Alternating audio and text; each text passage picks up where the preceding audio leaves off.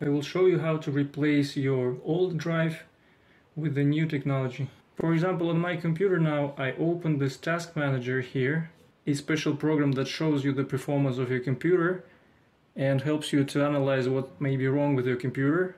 And here we can see that I have a disk that's having troubles processing all the information. In this case, what you can do is to replace your old hard drive with the new one. So what new disk are we going to use now? So we're going to replace an HDD drive, hard disk drive, with a so-called SSD drive, which is solid state drive. This is new technology and it's very fast. So how do we do that? We cannot just copy the data from our computer to this disk and insert it inside.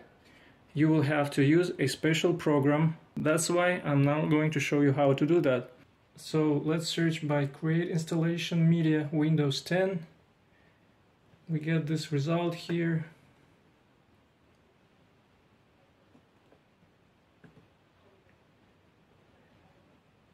And it tells that we should create the Windows installation media.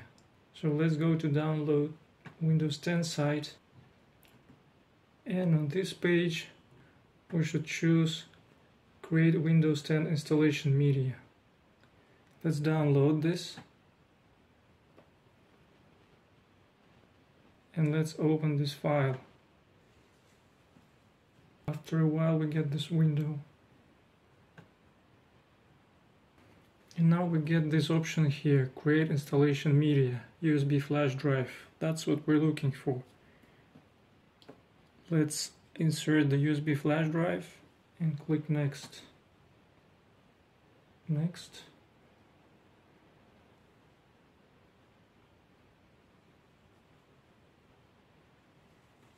The USB flash drive has been detected here, and we continue.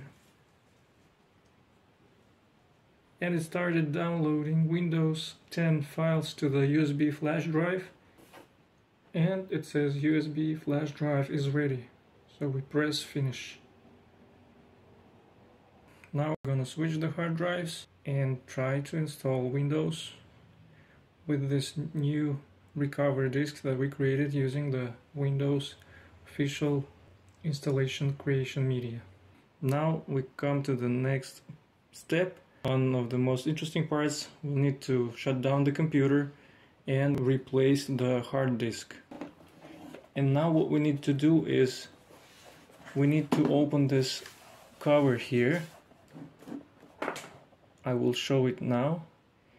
And once we remove the cover, we'll see the hard drive. We will remove it and put the new one in. On the back of the computer, you can see a lot of screws. You need to understand how you should remove the cover of the computer.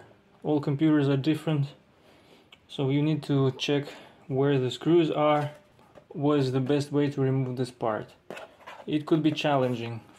For example, for this computer, I will have to unclick this plastic cover from the top part, and it could be challenging. For this purpose, I have special plastic tool so that when I try to unclick this part here, I'm not going to damage the plastics. I've already switched the drives before in this computer, so I know that I will have to remove the battery first, and I will also have to remove the CD reader. Otherwise, I will not be able to detach this plastic cover from the top part. But the first thing I will do is to check all the screws that I need to remove. Sometimes you have some rubber caps here and you may not see all the screws. So make sure you also check the rubber caps. For example, here I had a rubber cap that was hiding these two screws here. So you need to have a small screwdriver and start removing the screws.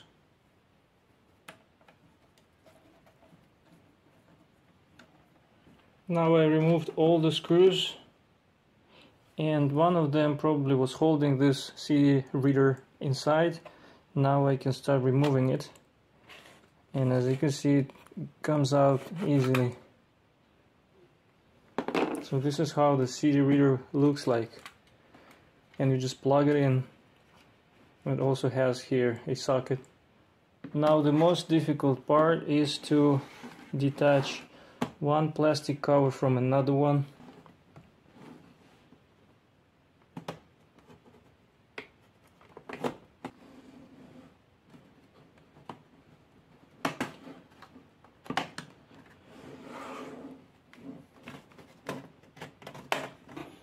For example, here I'm not able to remove it. Never force it too much.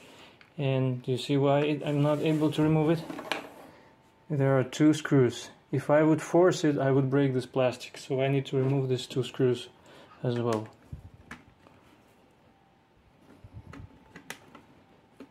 This is very important for any device that is protected by a plastic casing.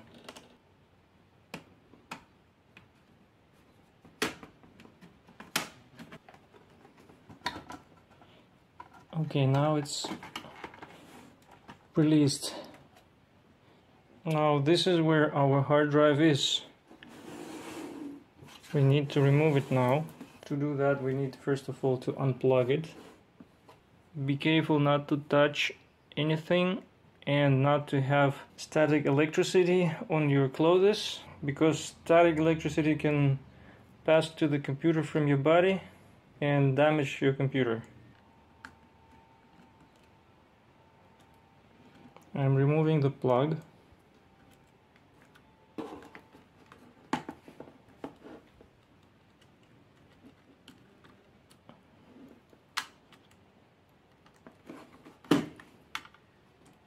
And I'm removing the hard drive. It's not even screwed.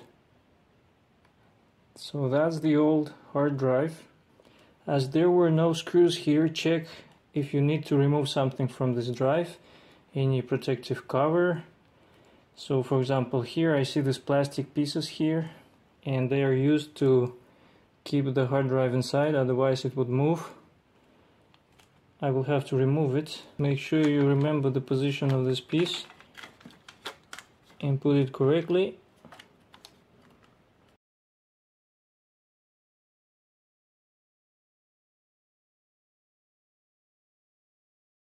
This piece is important. In this metal you have special spaces here, so the rubber has also some geometry that only can fit in if you put it correctly. This allows to keep the hard drive inside so it doesn't move around. Now I will put the cover back, but won't put any screws. And after I copy all data back and make sure everything works correctly, I will screw everything back.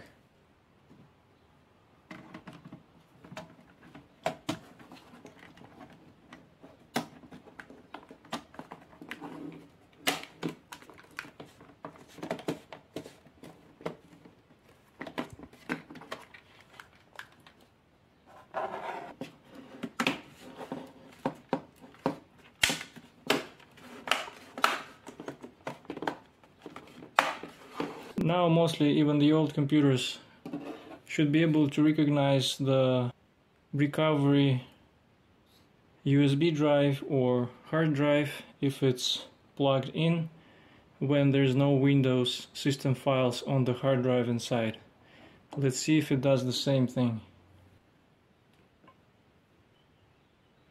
Okay, now it says reboot the system.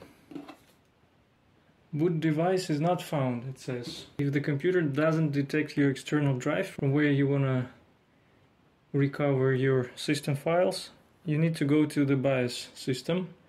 And to do that you have to turn off the computer. And when you turn it on, press F10 button here.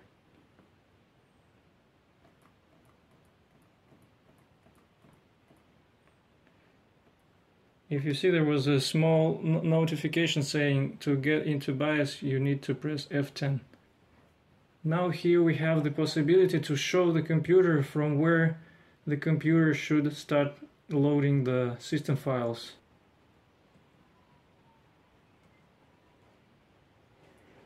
From System Configuration, you go to Boot Options.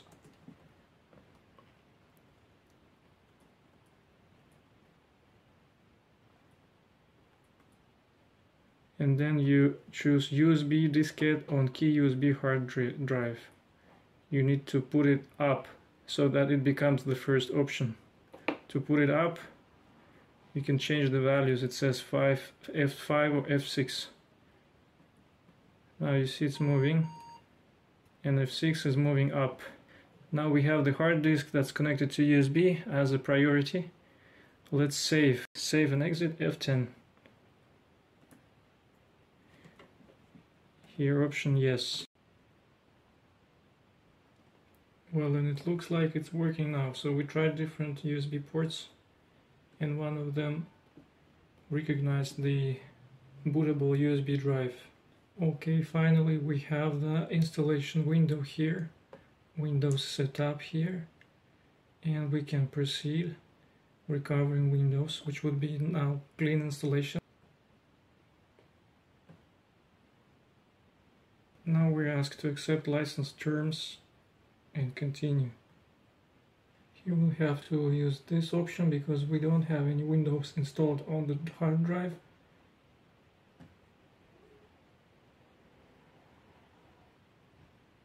We choose the main drive, which is 200 something gigabytes. And now the process has started. This was pretty fast this time. Now I'm in the process of adjusting the settings for Windows. It will take a few steps, and after that Windows installation will be complete. And here we are, we've got clean installation of Windows.